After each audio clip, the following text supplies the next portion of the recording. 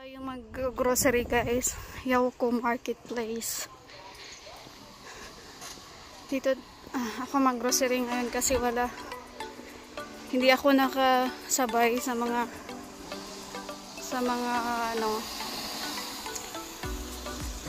kaibigan kong Pinay.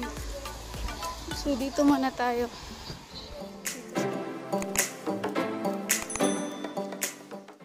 Hello everyone, happy Sunday to all of you. Konnichiwa.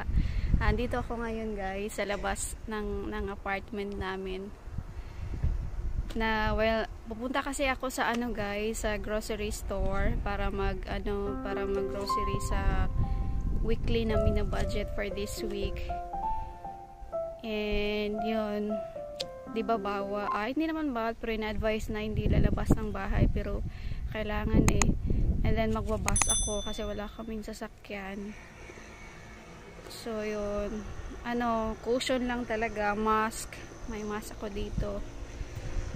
And then, huwag lang hawak-hawak sa mga doon. And then, pagka-uwi ko after ng grocery, is, maliligo ako agad before ako papasok or makihalubilo sa, mag-ama ko.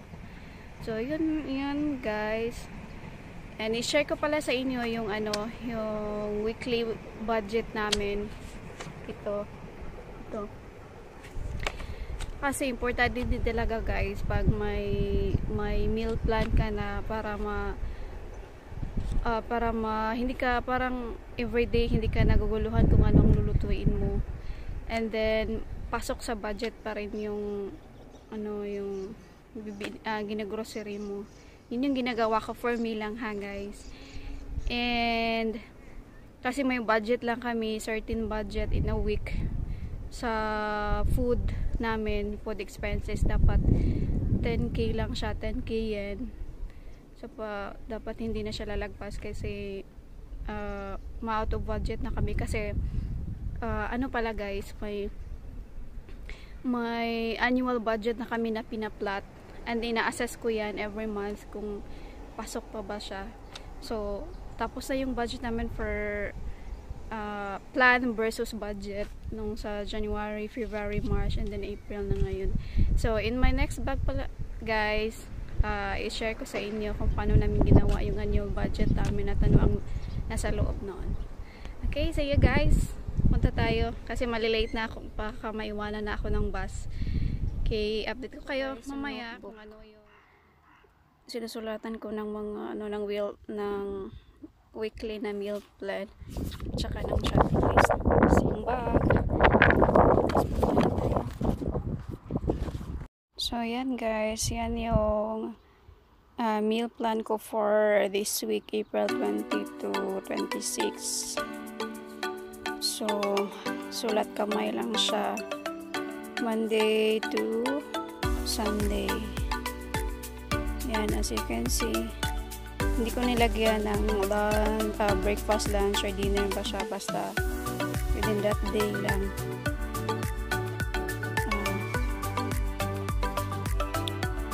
And then based sa meal plan ko, magawa ko dito ng shopping list kasi punta ako ngayon sa so para madali lang yung ko.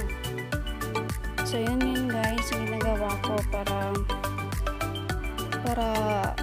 hindi ako matagalan sa pag-shopping, sa pag-grocery, and then hindi din iba-iba ano na lang ang kukunin ko, bibilhin ko para masunod ko yung budget namin. So yun guys, share ko lang sa inyo. Ang iba nito guys, yung sa shopping list ko, nabili na ng asawa ko dun sa malapit na parang pharmacy store dito sa amin para hindi mabigat yung pag-grocery ko, para mabawasan siya.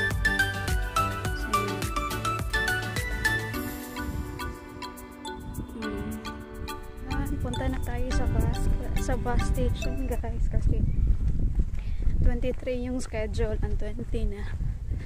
So, ingat-ingat.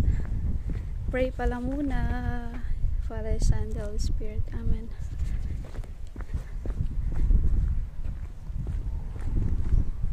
Spring na pala ngayon, guys. Spring na, so hindi na masyadong malamig, hindi na yung makapal yung suot ko. Tapos tingnan nyo yung bundok na malapit sa amin, ha, green na yung ano, green na yung dahon. Yan, green na. Dito pala yung ang company ng asawa, pinagtrabaho ng asawa ko, guys, dito, KGS. 3 building siya. Ito yung main building nila.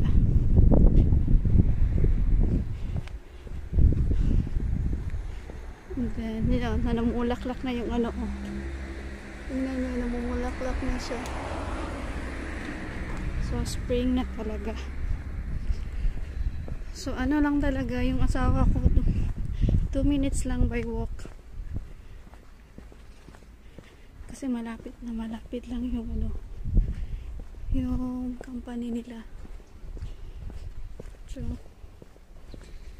yun. Yung, tingnan nyo yung, ano, yung puno na yan, sakura yan. Ngayon, green na siya, ano, ang dahon. Last 2 weeks, sa mga bulaklak pa yan. Pero ngayon, ano na, dahon na siya. So, dito na tayo sa bus station. Dito na ako sa bus station, guys. Hintay na ako ng bus, guys, kasi ano, 35 pa lang yung bus. 4:35, and then ano na ngayon, 31. So yan, hintay lang muna ako, guys. Maganda naman kasi yesterday yung birthday ng mama ko, and then na-receive ko din yung email from YouTube na approve yung monetization ko. Yay!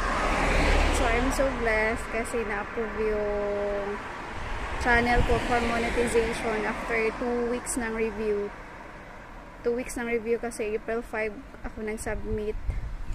Nakuha ko yung ano, yung 4K at nag-submit sa AdSense April 5. So, and then na-approve siya April 18. So, mga 2 weeks or 13 days yung approval, processing. So, I'm so happy, guys. And then, yun, update ko pala sa inyo, guys, kung hindi nyo pa na ano, is ang Japan is total hindi naman siya lockdown, pero under state of emergency na siya all throughout Japan, so all prefectures, para maiwasan ang pag-cross ng prefecture. Kunwari nasa Saitama kami prefecture, pupunta ng Osaka, kaya yan, so pinagbabawal na ngayon. Ay, hindi naman dito strictly implemented talaga na pinagbabawal.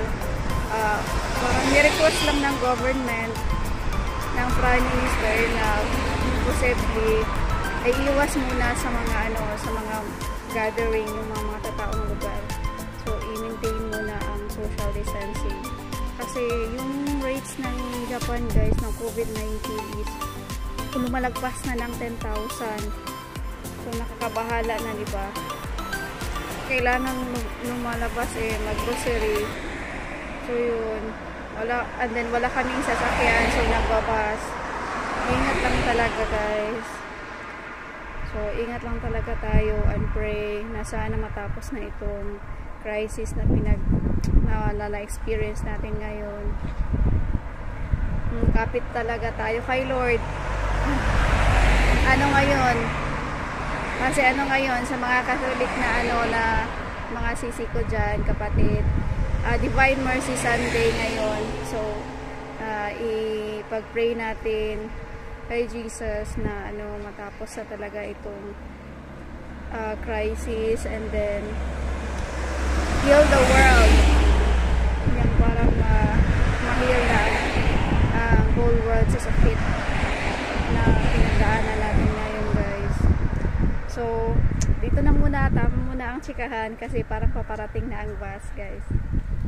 Continue tayo mamaya. Naiwan ko lang yung password ko. So papilang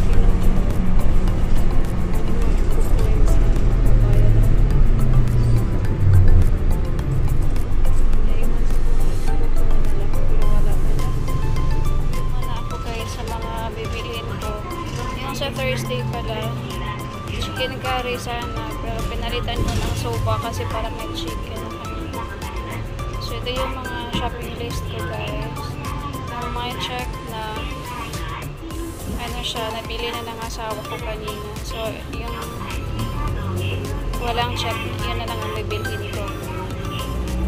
So tingnan natin yan mamaya, i-haul natin niya siya yung mga bibilhin ko ngayon. Grocery, guys. Yauco Marketplace. Dito ako mag-grocery ngayon kasi hindi ako nakasabay sa mga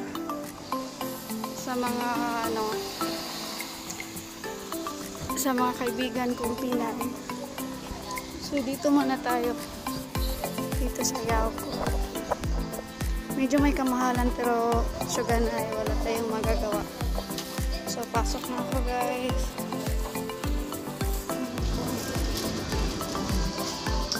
Pakatayin ng mag-alcohol muna ako pala.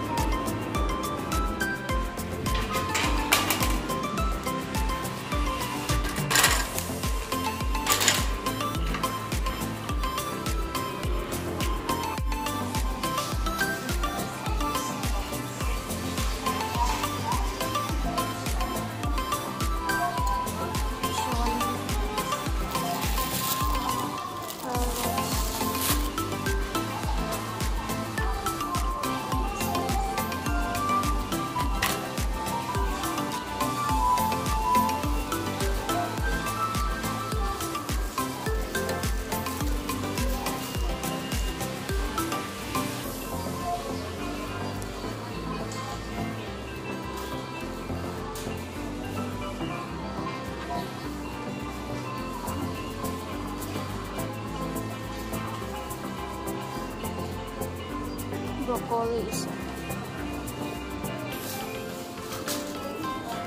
Ayan na tayo, guys.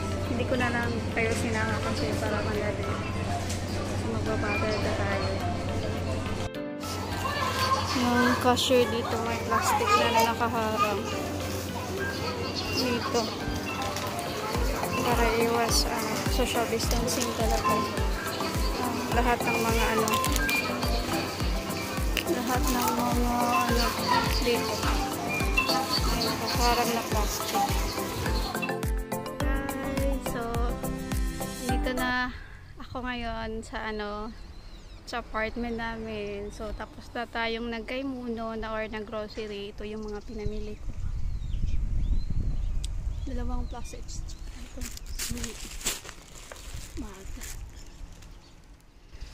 So naghugas na ako ng kamay kasi may faucet dito sa labas ng apartment namin. And then pahinga muna ako ng konti before ako papasok sa apartment para makapag-rest pa, mag-relax ng mga muscles. Kasi maliligo ako pagpasok ko, ligo ako, mag-shower, and then siguro mag-haul tayo or kung ano ang mauna, mag-haul muna ako or bago maligo. Tingnan lang natin pagpasok. So yun, guys. So fresh na po tayo kasi kakatapos ko ng mag-shower, and then we will have a quick haul lang guys kasi nagugutom na yung mag-ama ko. So madalian lang. Parang i-show ko na sa inyo kung ano yung nabili ko. Okay, so we have strawberry, cabbage, lettuce, tama bang magkabika? And then carrots, ginger, onions, yung mga ano, parang maliliit siya kasi mas ano ko yung isang pieces, isang boto. So then itong sauce para sa chicken, chicken wings. And then sauce din. And then pork, chicken drumstick. So pork natin slice din. And chicken. And pork belly para sa ano ko. And then shrimp. And chicken wings. First tayo guys. Ito para pang breakfast ng asawa ko. So ham. And then yung pork sugiyaki na sauce. And then garlic. Parang roast garlic para sa ano, para sa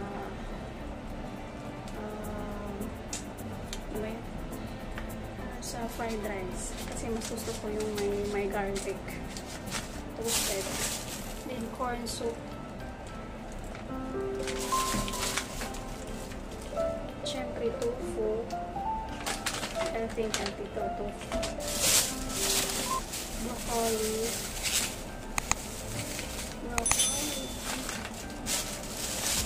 And then tuna.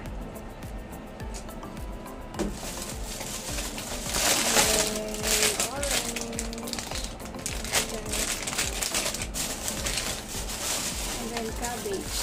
Maliit lang. Maliit ang cabbage. Hindi. Chinese pichay pala. Sorry. Chinese pichay kasi malagta din siya kasi pag yung kulang binibili ko. And then my favorite ang palaya. Lalagyan ko siya ng and then because egg is light. So ano siya, 128 yen for 12 pieces. So 100 pesos siya guys. Almost 100 pesos and 12 pieces. So mga tag 12 pesos each. And then dalawa yung binili ko kasi egg is light. Pag-agahan lang yun. So last na plastic ito guys. Sliced bread. Kasi usually sa morning, sliced bread yung or french or fried rice yung hinahanda sa asawa ko. Parang pinotoast ko lang ito. And then pizza. Pizza natin kami. And then sausage. And then cabbage na parang slice na siya para sa pang-toppings. And pancit buko. And pancit soba.